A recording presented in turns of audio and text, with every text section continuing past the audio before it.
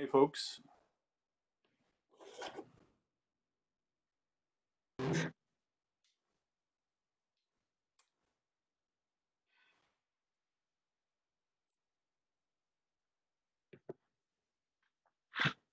Hi, Valerie.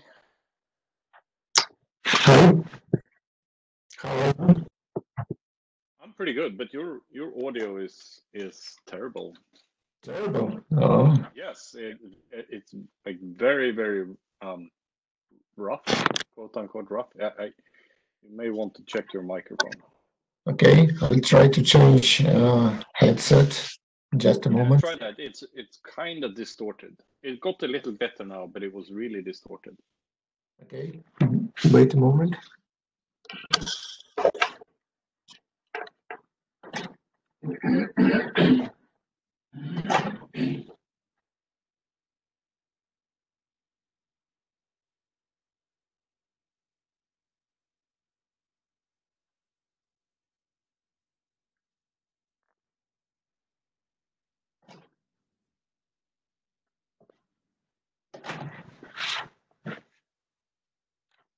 All right, we're still a few minutes away.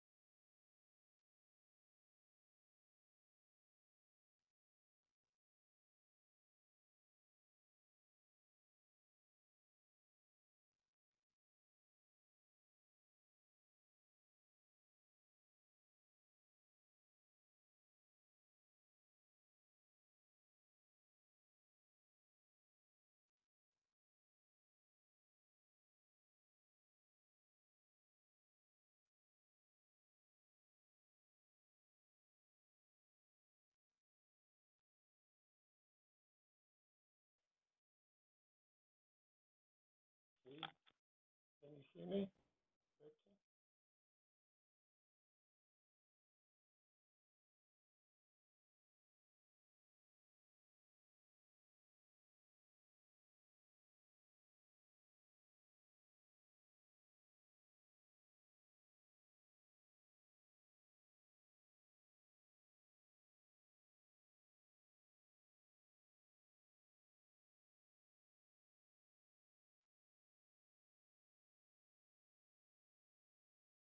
Can you hear me?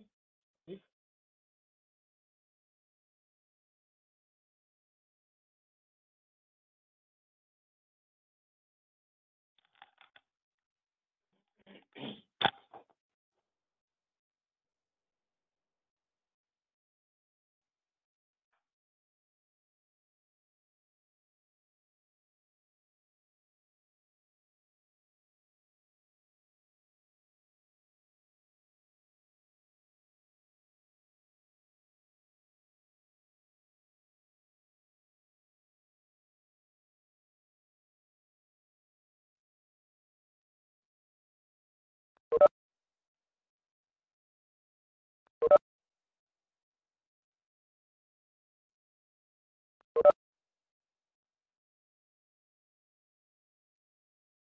Hi, this is Hannes.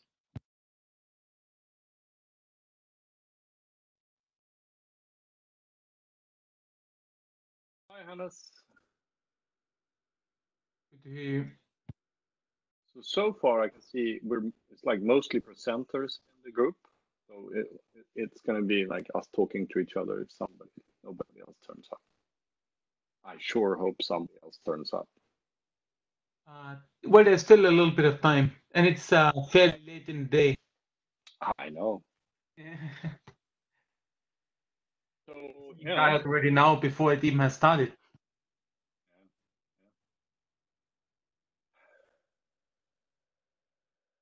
How's everybody doing? Very busy. How about you? Yeah, good so far. Yeah. Well, you have, I think, fairly relaxed rules in your country here. Yeah, but you know, people behave the same way more or less anyway. And I wouldn't say that.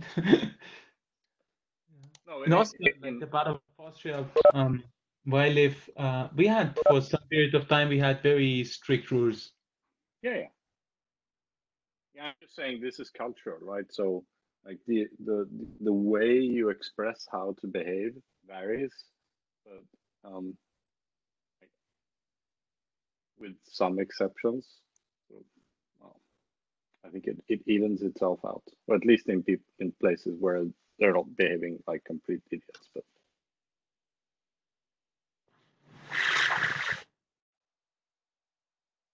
Hello, and please don't forget to sign a virtual blue sheet. right. It's on the as a part. Is a part. It's about the same amount of distortions actually. Oh. But I cannot change it. Sorry. It is what it is. We'll leave it. Okay. You might just want to move the microphone a little bit away from your mouth. It might help. Okay. Okay. Is it better now? Yeah, actually a little bit. Okay. Alexei, we now have 2 blue sheets in Etherpad. It's not a good idea. No. Yeah, Alexei, if you use the part of the blue sheet where it actually says blue sheet.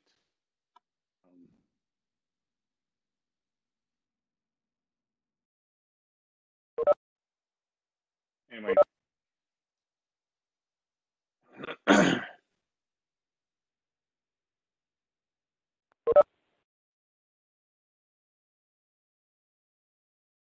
Sorry, whoever was typing there. All right. All right. So,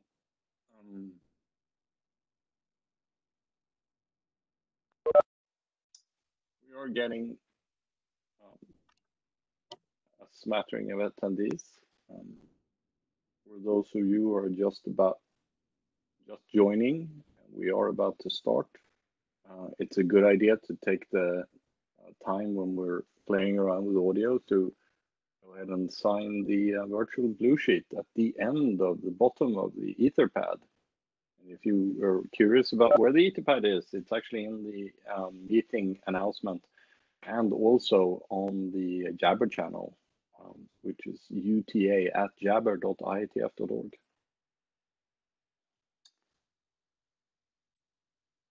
We'll be starting in a minute or two. I'm Valery, and I will act as a virtual manager. So if you want to speak, please type +Q in WebEx, and then I will let you to speak.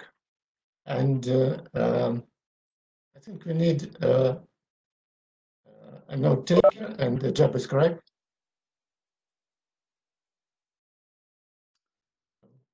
Any volunteers? Right.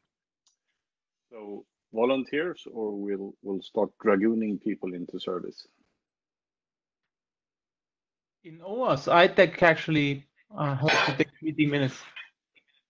Oh, excellent! A volunteer. No, I meant, what about you guys? You know. Yeah,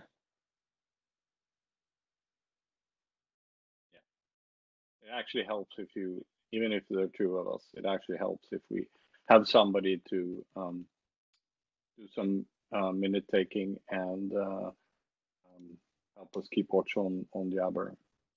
On other meetings that I've been to in this virtualized IETF meeting, I've seen that there are situations where people need to be channeled to WebEx mic, even though you know, we're supposed to, we have sort of working queue management, but some people have audio issues.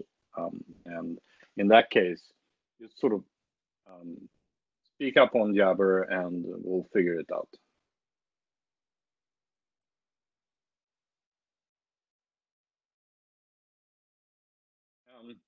2 minutes past the hour, and if we can get somebody to volunteer to take notes, that would help. Anyone? I will, but I'll do it in 5 minutes. That's excellent. That's Alexei, right? Was that Alexei or was it somebody else? Yes, that was me. Yes. All right, excellent. Thank you. All right. Well,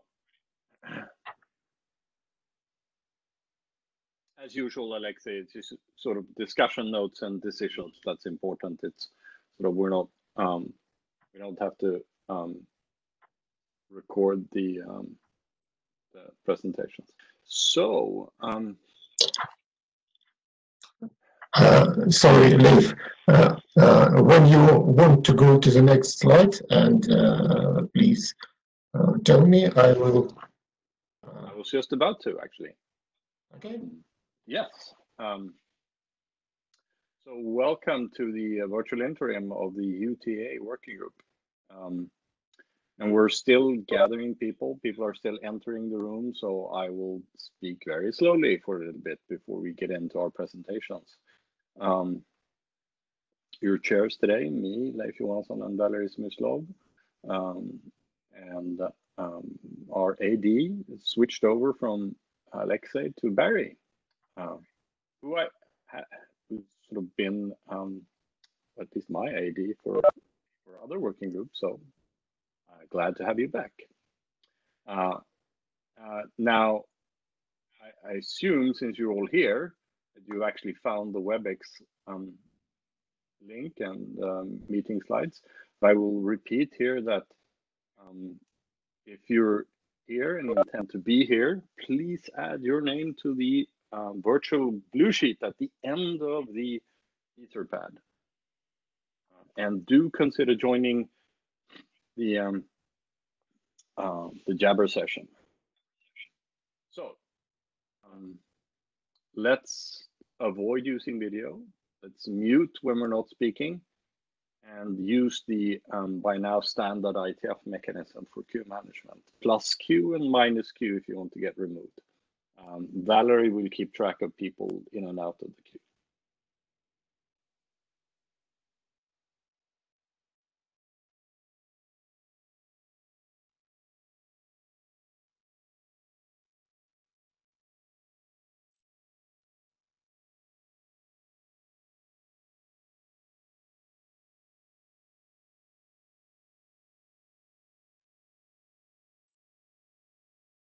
Right? Can we just switch back to the note well for 1 second?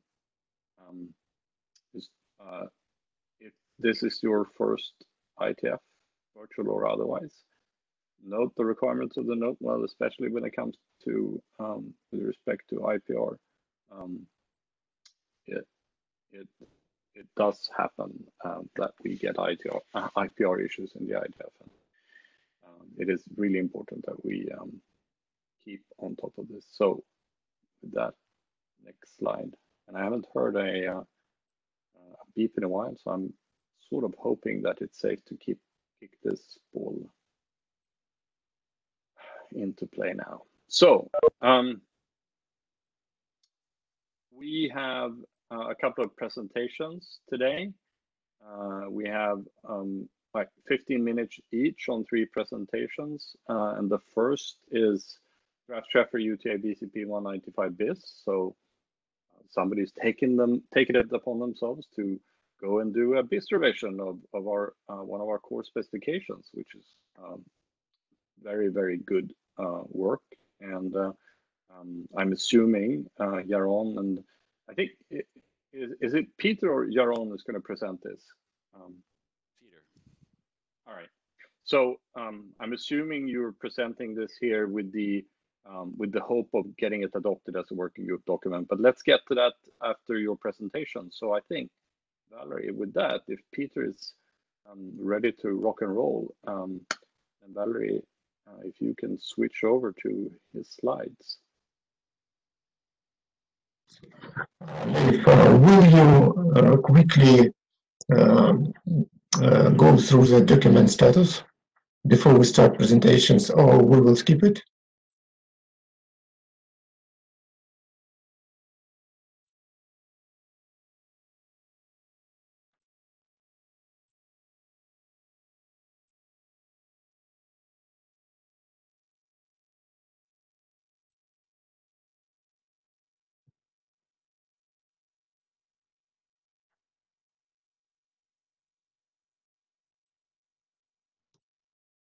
Did the question get through to the chairs about going through the document status? This is me not being attending my mute setting. All right, so yes, we did actually have a an RFC published since our last physical meeting. So the required field aspect is now RFC 8689. With that,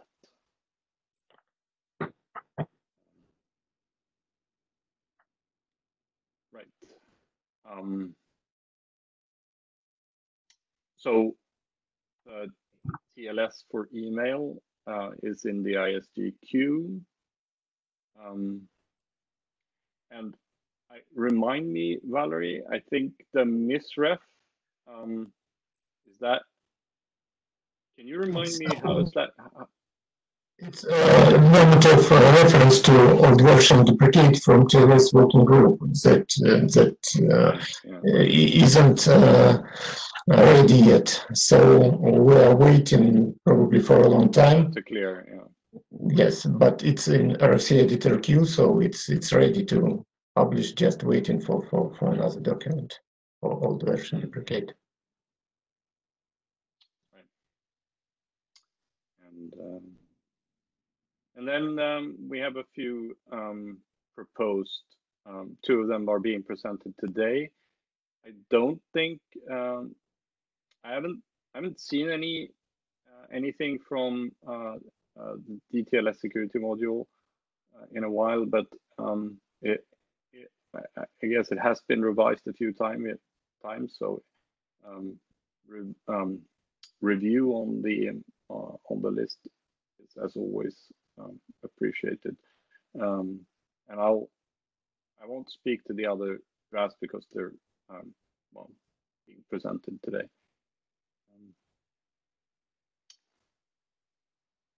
And what's next after that? So we can go to All right, let's switch over to Peter's presentation and hear about the status of 195 bis. Okay.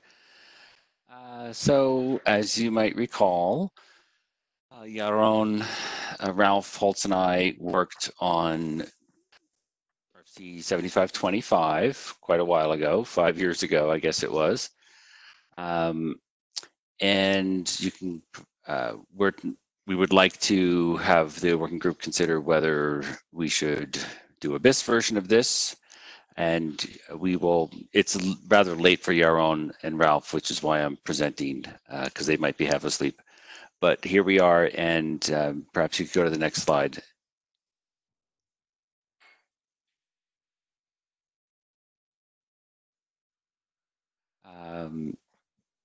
So the next slide. I think it's in process. It's network lag. It's already switched. Just wait a moment. Yeah. So this has, I've got the slides on my computer here, so I can start talking, and then we'll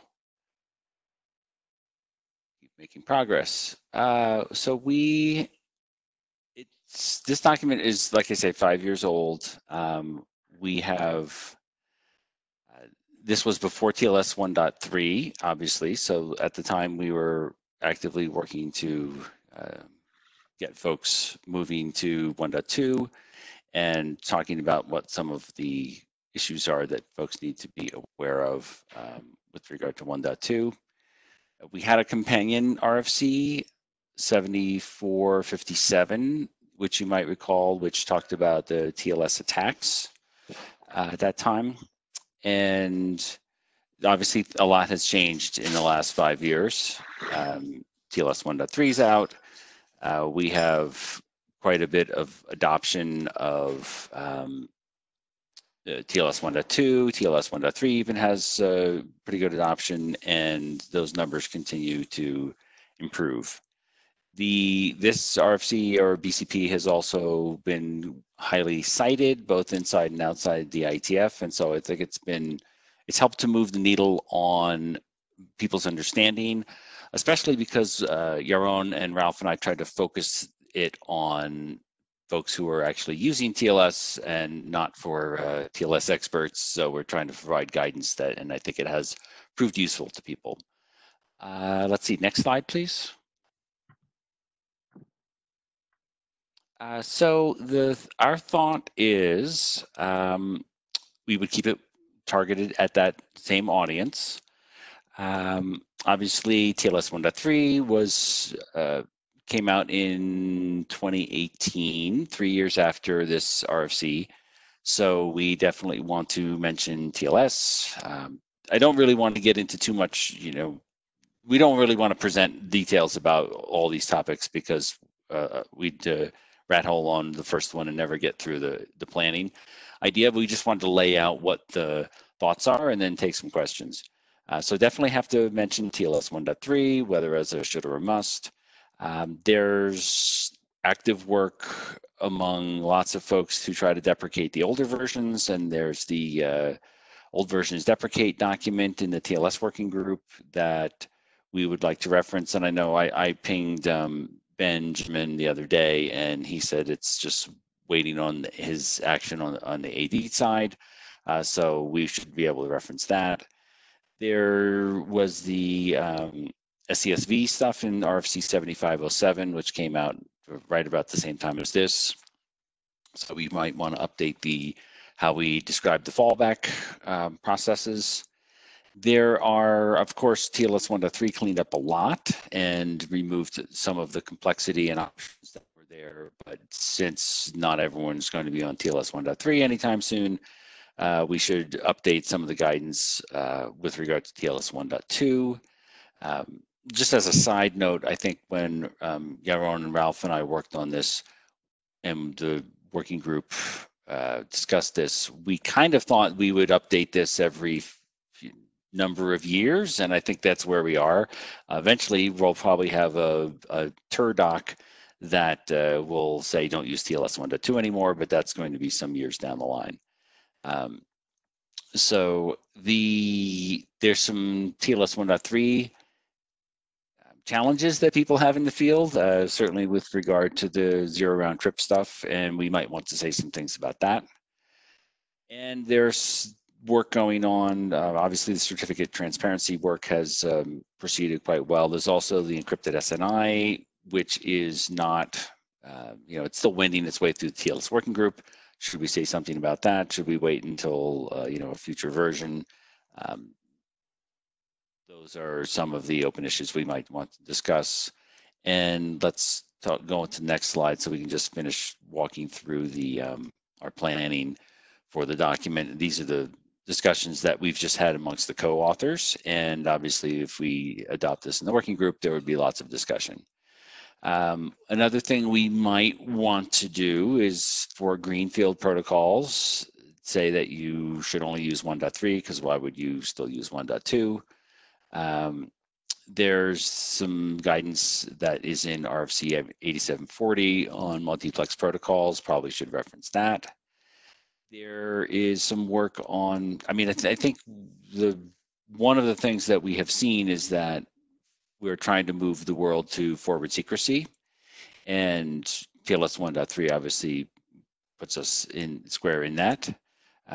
There are some things that you can do or not do in TLS 1.2 in order to make sure that you do have forward secrecy. And so providing some guidance around that, specifically renegotiation and what you do with tickets and pre-shared keys and things like that, would probably be valuable to provide here for folks, so that they, even if there's using TLS 1 to 2, they're kind of in the spirit of where things are moving.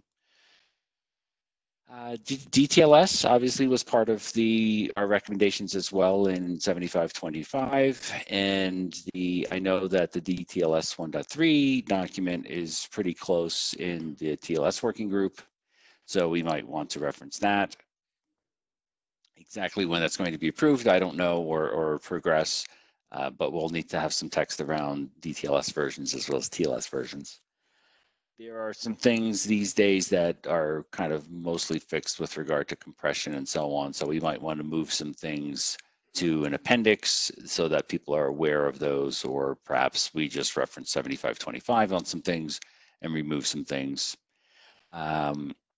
There's a lot of background information in there that we would probably move around or put in an appendix as well. We were not planning to make changes to or update or replace 7457, which was the TLS attacks document. However, we would continue to reference that. So that's kind of the broad thinking that the co-authors have had, and we've been talking. Yaron submitted an initial version which has none of these changes. All it does is copies over 7525. So we haven't touched the document yet. We've just had some discussions among the co-authors, and ideally we feel it would be great for the working group, if it's going to be around long enough, to take this on so that we can have some open discussion and come to consensus about what we should do with regard to our TLS recommendations as we update them from 7525. And that's the thinking that we have had so far. Maybe the next slide that we talk about, what would come next in terms of our action items, and we would welcome discussion about how to proceed.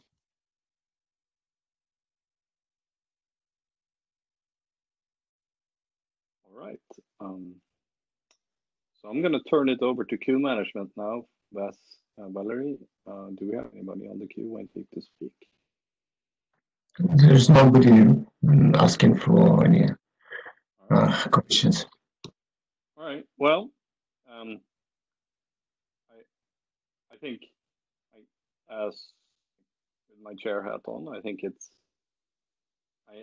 safe to say that I don't think we would have any problems from our ADs if we wanted to adopt this.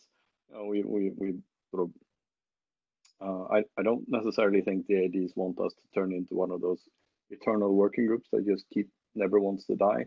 But this clearly is in scope for the charter of the UTA working group. So I think if the working group wants to have this adopted, I don't think it's going to be a problem for us. I agree.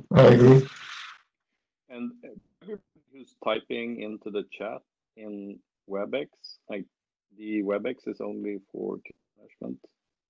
So if you do actually want to discuss something, instead of sort of announcing your intention to go to the mic, just go and type into Jabber, and I think I saw John add himself to the queue. Yeah.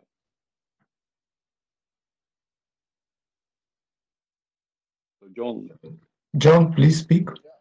So I just looked through the document. I think some of the key lengths could be a bit stricter.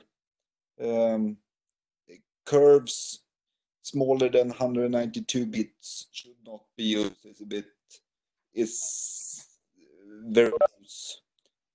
Could be tightened to 224 shall not be used or something. I didn't see that on the list. This is Peter. John, that's a good point. We didn't have that on our list of proposed changes, and I think it should be there. Things have changed in the last 5 years for sure. That would be a good thing for us to discuss if we adopt the document.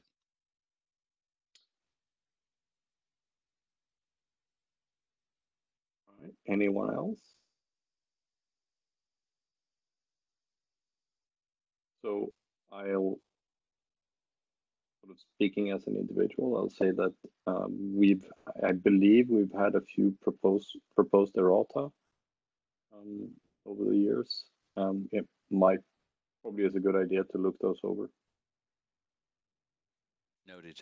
See if right. Now I don't know how successful hums have been, and we certainly have to sort of confirm any decision on the mailing list. But if I could ask for a virtual hum on Jabber, or maybe combine Jabber and here people can say +1 or -1 to the following question: should the working group seek to adopt, with the permission of the AD, of course, seek to adopt draft chapter UTA BCP 195 bis as a UTA working group document?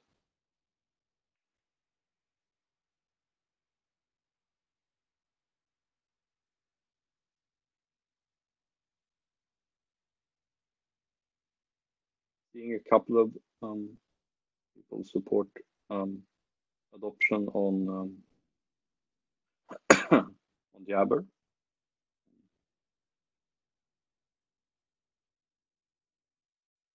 Yeah, so this Several people indicated in the Jabber that they support adoption. About 5 or 6.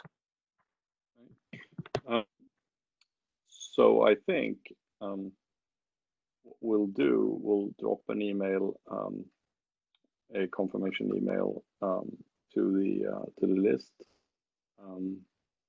but I think the author should expect to resubmit either this version or the next one as draft IETF UTA BCP 195 bis.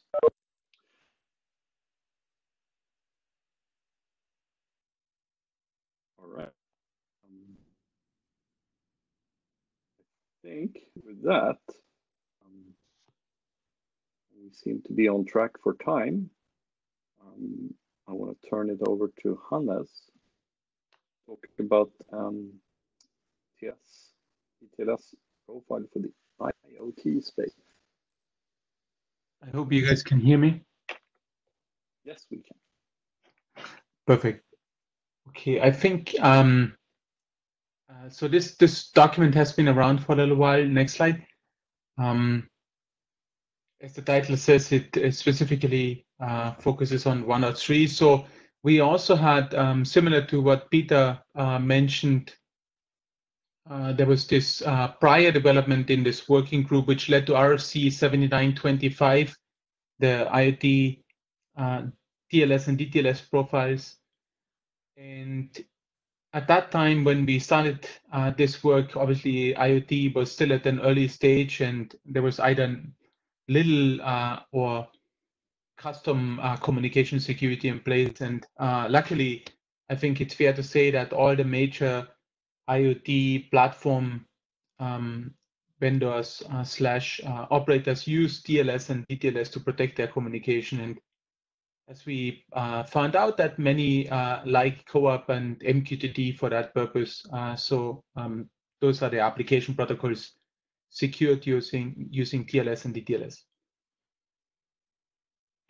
And also at the same time, like these protocols are then used for IoT device management. And we have sort of co-chairing a group in the Open Mobile Alliance where the work on lightweight M2M has been done. We've had many test fests with more than 40 independent implementations that all used at least DTLS, and later we provided CoAP over TCP, and so there are also now TLS implementations for IoT that are used in those devices. So I would say that's pretty good.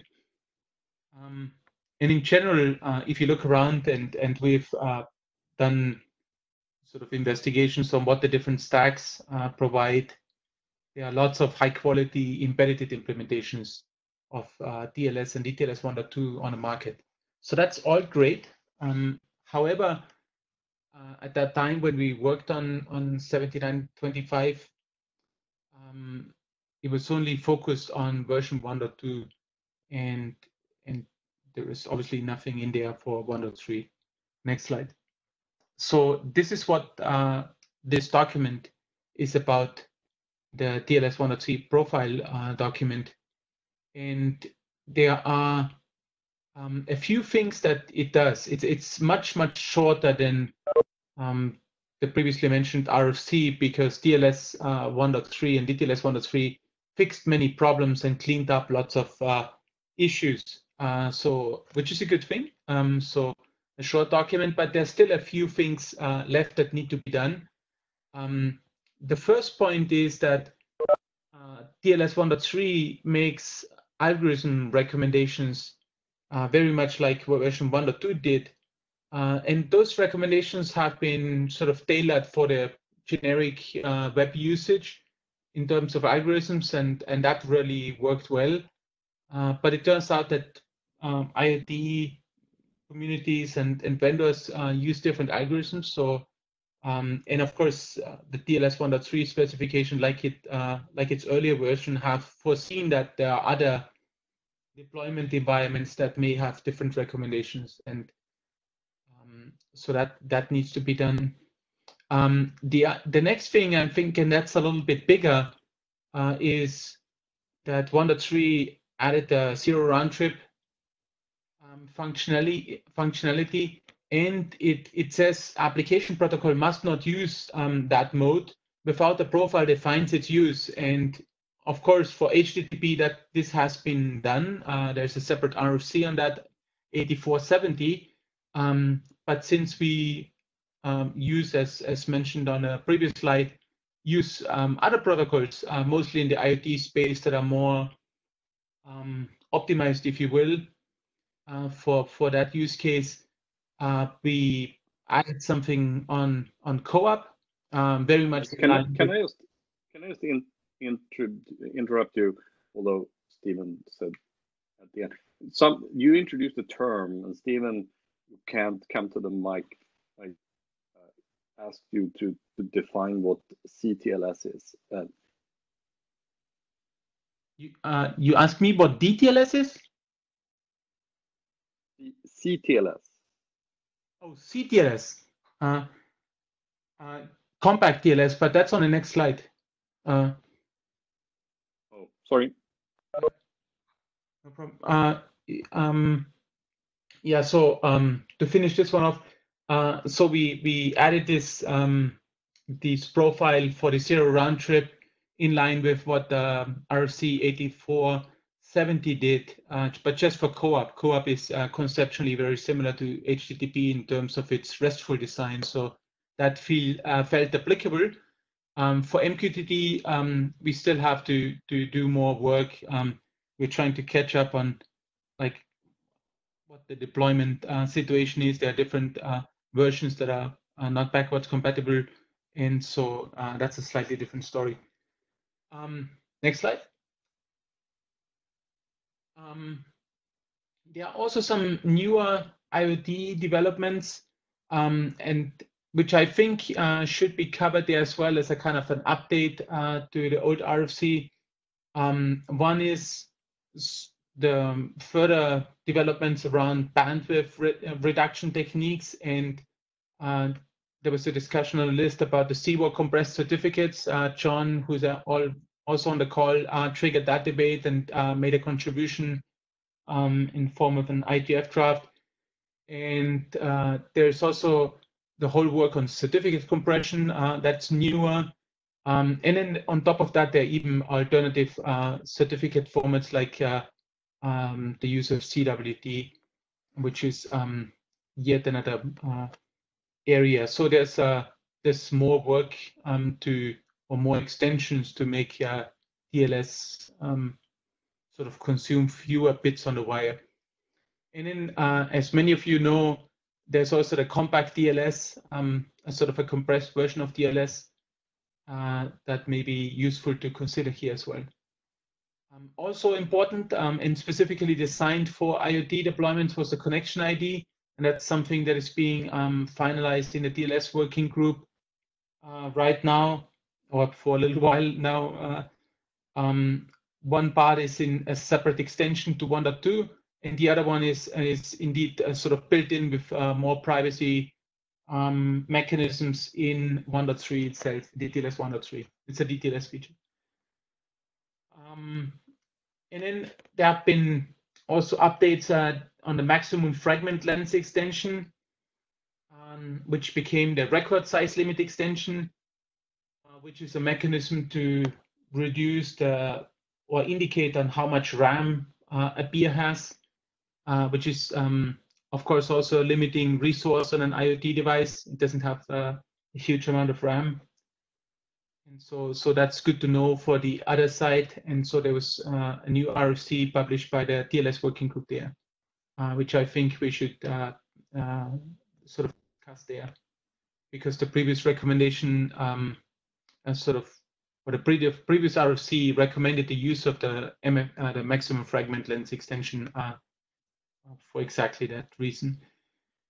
And then there's this topic which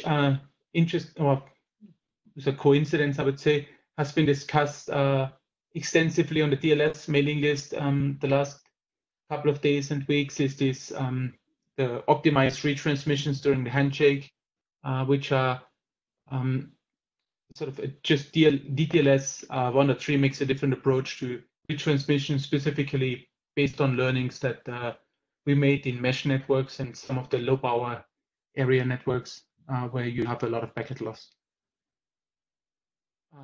Next slide. So and as you can imagine, the reason why I'm here in this group is because the previous work was done here, so it felt like kind of natural place to go to. It worked out pretty well last time, so we thought, why not this time as well? It's a smaller extension, as I said, just because of the way how the TLS 1.3 work was done. What I think we also have to do is, and Thomas, my co-author, and I have started doing that already, like looking at different embedded TLS stacks and see how they are doing with regards to the compliance of the previously published RFC, whether there's some fine-tuning needed or some additional wordings. And also, I've been reaching out to companies to see, specifically the cloud providers who use TLS, to see whether they have run into any issues that are worthwhile to mention on top of what we have already documented. And of course, ideally, something related to TLS 1.3, but who knows what they will come up. There are a few things that were mentioned to me already. For example, specifically on the use of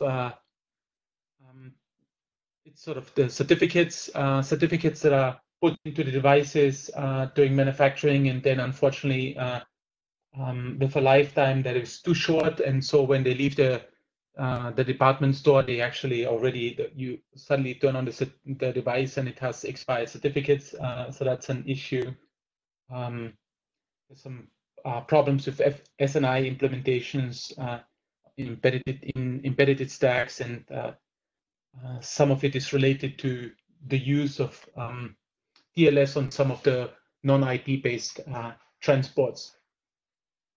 So I will have to see whether that fits nicely in there, but we want to know more from other companies. And if someone of you has some insights there, we would be really interested to learn more about that. So I can see Alexei in the water queue. So Alexei? I'm supportive adopting this in UTA. I think it would be important just to sanity check that this document is aligned with previously presented document. I don't know how much alignment there is, but Mhm. And the other is a question. If you want to include CTLS recommendations, I assume this will delay the document quite a bit, right?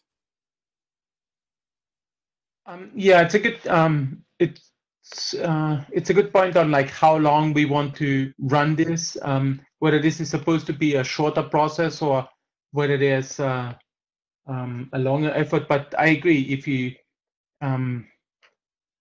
it depends what we want to say. If we just want to say, oh, there's something there as well, it's work in progress, that may be fine. If it's more documenting sort of like best current practices in CTLS, then I agree with you. I think it's more in the line of, well, I was thinking more in the line of the former for that purpose. And the same, I think also what the work that John has been doing, and also I think also the certificate compression, that's newer stuff. So this would be more like if you have that problem, then here's something to consider type of indication, rather than everyone in the industry is doing it. You should do it too.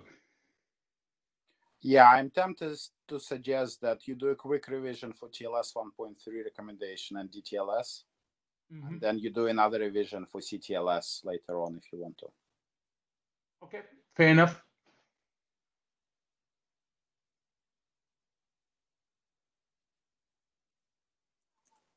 All right.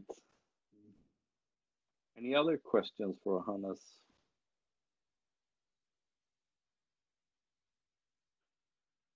All right. I actually agree with what Alexei said. I think if we are publishing recommendations and profiles, they should be based on at least some body of experience. And if you sort of can't do that and also live on the bleeding edge of what the next thing is. But other than that, I think having multiple revisions is probably a better idea for other reasons as well. Okay. So, but again, this is all sort of part of the working group's discussion on the list eventually, right? So, I think if we can do the same kind of virtual hum plus one for adopting this. In that case, I think it would be draft IETF 7925 bis. As sort of in analogy with what we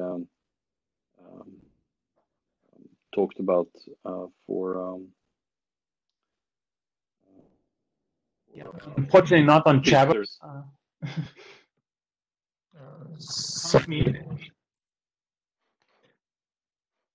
If you say in WebEx, I can count you. Say that again. Say your opinion in WebEx or WebEx chat. I'll count you. Okay. WebEx or Jabber or WebEx chat. Yes. Say what you believe. Support or disagree with adoption. And,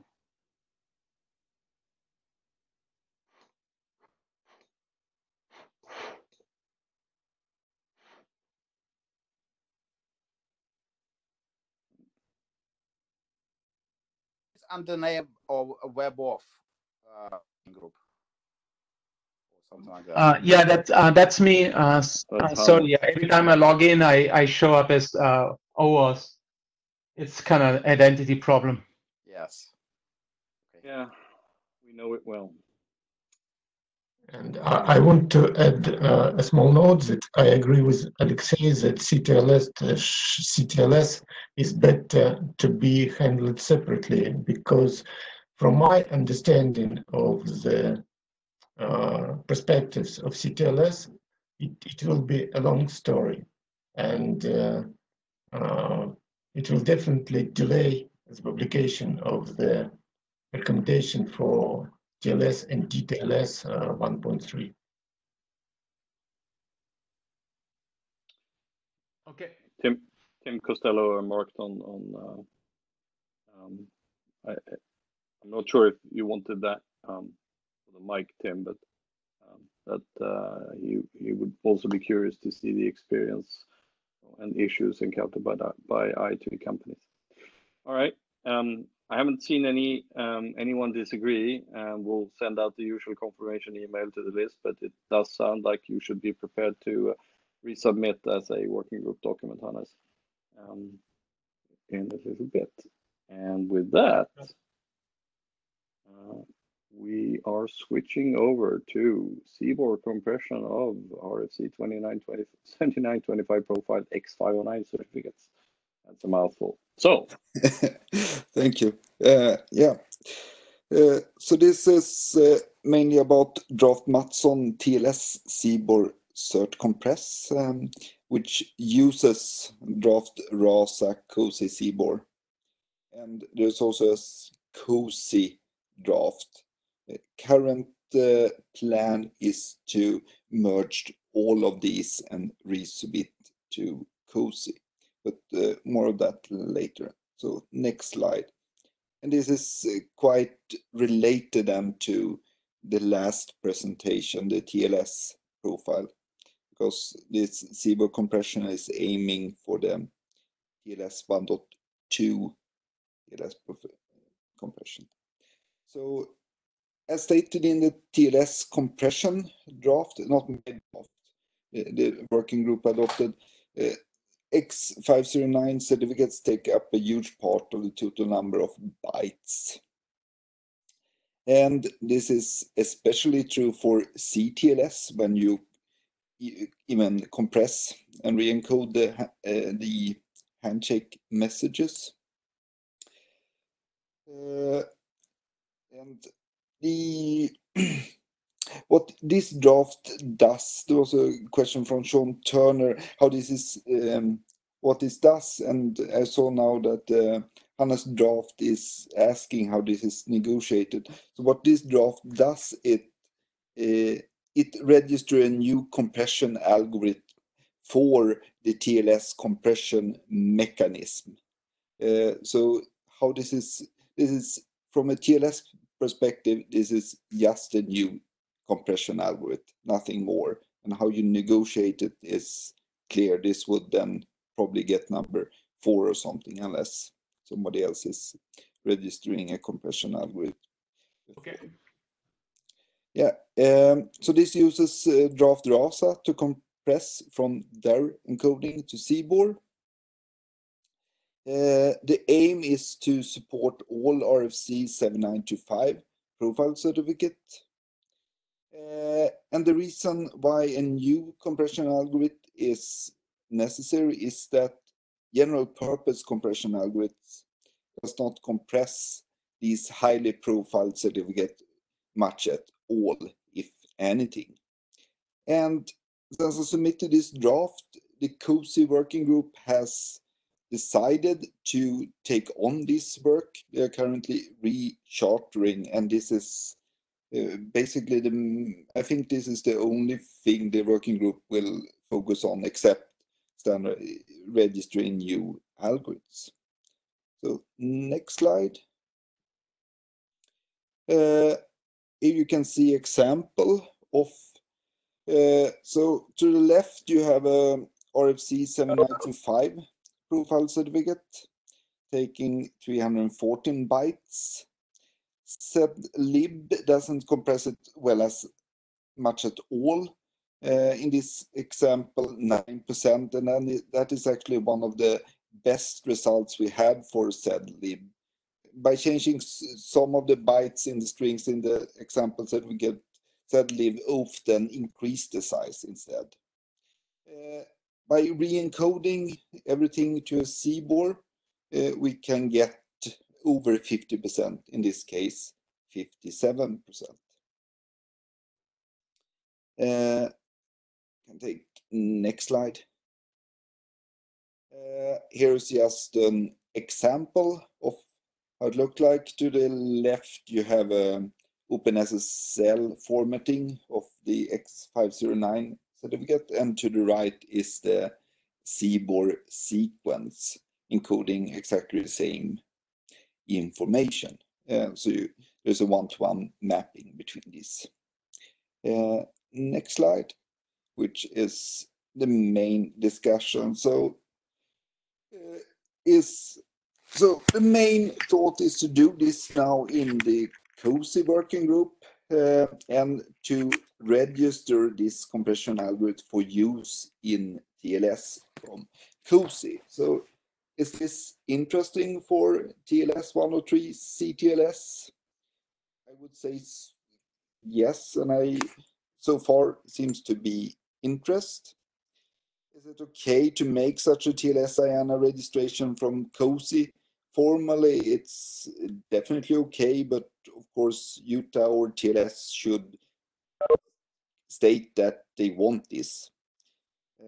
I don't think there's any meaning to have a separate draft in the TLS or UTA registering this in IANA. That's not very interesting. It's better to inform TLS UTA that this is happening and if they have any comments on the actual compression. Next question, I think, is already done. The new version of draft softening is using RFC 7925 design certificate profile. And the next things are things that we notice by trying to compress 7925. First point is that the ASN1 scheme would be extremely beneficial. I think not only for this compression, but also for other trying to implement the profile. I think right now we have that in draft RASA. It would be more sense to actually have it in draft softening, updating 7925. And then there's the rest is more minor things that the encoding text string seems unspecified, is path length constraint mandatory to support, and it seems to be two different options to encode false for the criticality in extensions, which is of course following 5280. Yeah, I guess that's it. Questions, comments? Hi, John. This is Hannes. Sounds cool. Yeah, I'm looking forward to see that being used. On one question, when you say ASM1 schema, what do you actually mean by that? Sort of more the attributes you have in a certificate that is a schema, or literally ASM1? I guess literally ASM1.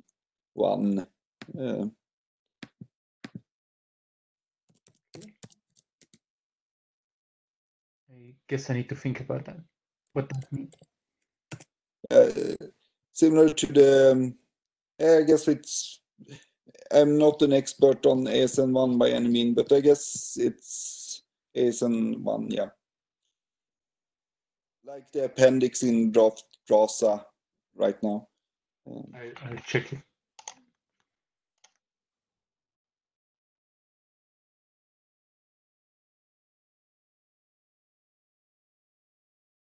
All right, so John, am I understanding you correctly that you are not proposing adoption of anything in UTA, but you are seeking, you want the UTA work in the UTA might overlap, might be effective with this work, is what you're saying essentially. Is that correct? Yes, I think several of these points have already been addressed in the updated draft softening. It is now updating 7925, and it's mentioning some of these things for discussion.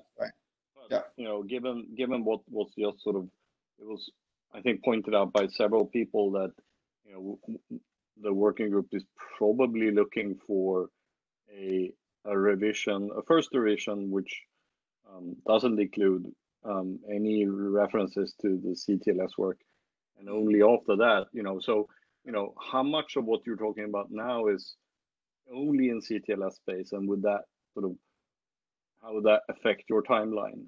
I think nothing what we are doing is for only CTLS. But on the other hand, I think any recommendation in draft softening of using CBOR certificates might have to wait, because this will not be done shortly. Yeah. But I think having ASN 1 and having a certificate profile in the draft and making that very strict and concise would be very good, I think. So this is more input to the draft softening, and also information to the UTA working group that this is happening, likely to happen in the COSI working group. Should keep an eye open on that. All right, it's good advice. Anyone else?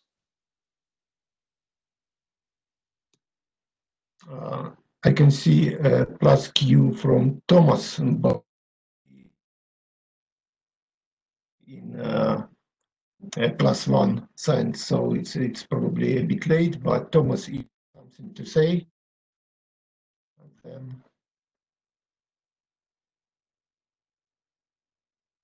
was my +1 to the previous thing, adoption. Okay.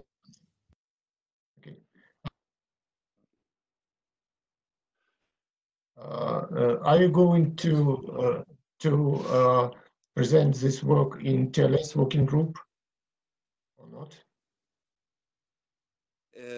I have not asked for time for that. Because formally it is some change to, well, not change to TLS protocol, but you need some new code point from TLS space, and probably it's interesting for TLS working group, especially if it is coupled somehow with CTLS work. What do you think about this? Yeah, I have informed the TLS working group via mail. I might request some short time to present that when COSI has decided to do this. So the TLS, everybody in TLS working group is and knows that this is happening. Otherwise, TLS working group does not really need to do anything. The registration space in IANA is, I think, it can be done from COSI also, but and I don't think there is any meaning to have dragging that to TLS also, unless the TLS working group would like that. But I will check with the chairs if they want a short presentation of this at some later point. Okay, thank you.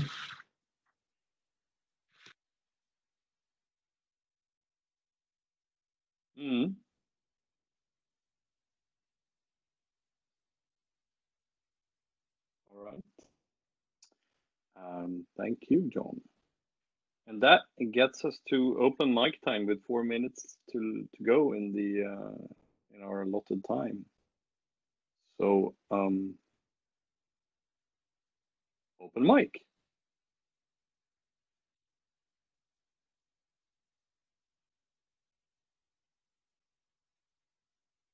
All right. I guess you can. Everybody can get 4 minutes. 4 minutes back then. Your chairs will send various confirmation emails to the list. Please review the new drafts as they appear, and let's keep working. Thank you very much. Thank you.